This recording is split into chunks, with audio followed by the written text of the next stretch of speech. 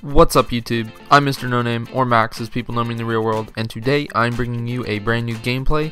It's a blitz game on the map Freight, and it's actually from the Clan vs. Clan playlist again, another competitive gameplay for you guys. And I cut out the first part because I only had like a 2 KD, and this last part is really good.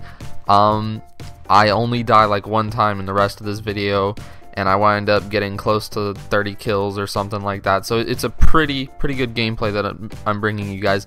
But anyway, the main topic of today is going to be some tips and tricks, mainly for competitive players, but some of it can be applied to public match players as well. So jumping right into it, I think the number one thing that you guys need to take away from this is that you need to be able to have a good relationship with your teammates. I'm not talking about just, you know, a teammate relationship. You need to be friends with them. They need to be your best friends, basically. My teammates right now are probably better friends than anybody I know in real life, which is kind of nerdy sounding, but I mean that's literally what you need if you want to be able to work together well and have that kind of chemistry. Chemistry is the most important thing for a competitive team. You have to have it to be able to succeed.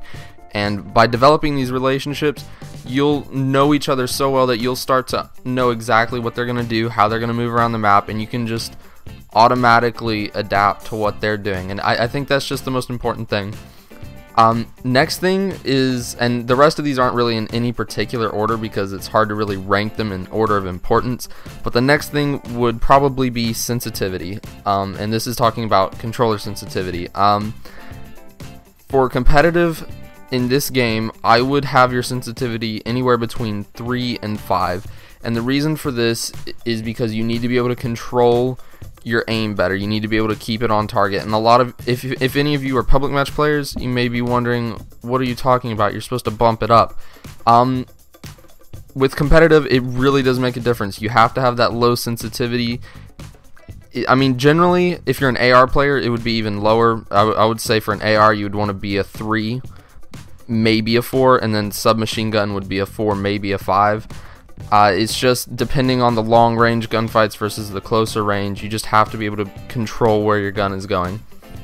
The next thing is your controller layout should probably be on tactical, and the reason for this is drop shotting is pretty good in this game. I'd say it's kind of equal with jump shotting. Some people would say it's better. I don't know. Infinity Ward is known for drop shotting being better than jump shotting, so I mean it's still personal preference, but by having it on tactical, you can just press in your joystick, your right joystick, and it'll just drop you straight down. You don't have to, you know, press any buttons or anything, take your your thumb off of your joystick or anything. So I think that works a lot better for most people. The next thing is, of course, I was talking a little bit about this, drop shotting over jump shotting. Generally in this game, you want to probably drop shot over jump shotting. I still do both.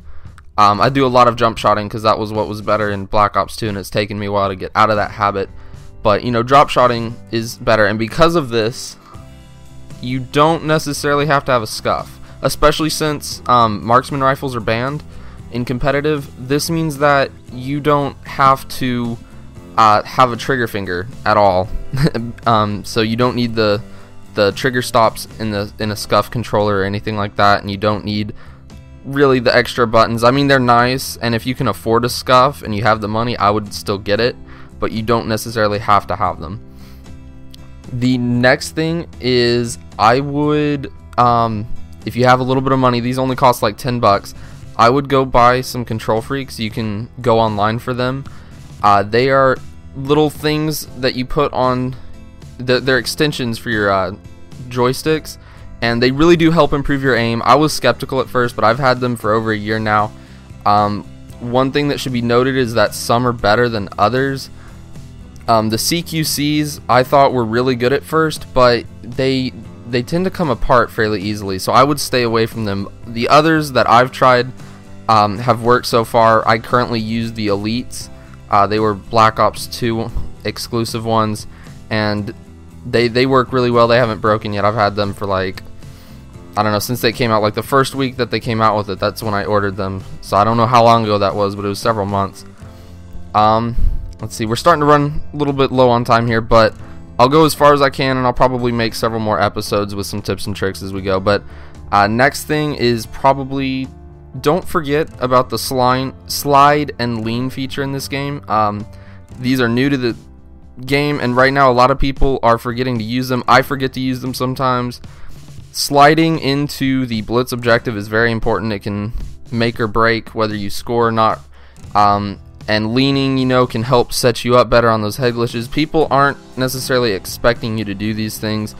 I do see a lot of people that are using it, but there are a lot that aren't, so just beware that you should be taking full advantage of these features.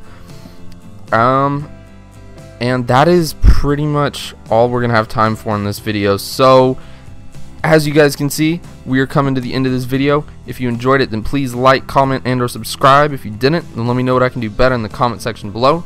Constructive criticism goes a long way, guys. Until next time, everybody, peace out.